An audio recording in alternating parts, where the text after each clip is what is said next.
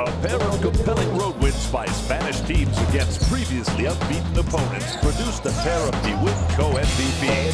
Fernandez Emeterio of Caja Laboral Victoria and Fernandez of Real Madrid for Week 3 of the Turkish Airlines EuroLeague regular season.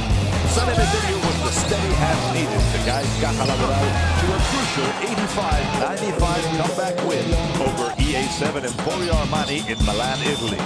He came through in a moment of truth for his team, which was winless arriving in Milan, and then lost team leader Andres Nocioni to a scary injury. Emeterio strung together 18 points, 6 assists, 5 rebounds, and 2 steals to ensure Caja Laboral's first victory of the season. Meanwhile, Fernandez filled Madrid's every need to keep host Emeterio behind on the scoreboard all night on the way to a huge 75-83 victory in Istanbul. Whether he was slamming alley-oop passes, stepping back for killer threes, or dishing to his teammates, Fernandez was everywhere. His team-high 21 points to go with 5 assists and 3 steals helped Madrid turn back every Fernandez rally on the way to a share of first place and join his Spanish national teammate Fernando Emeterio as the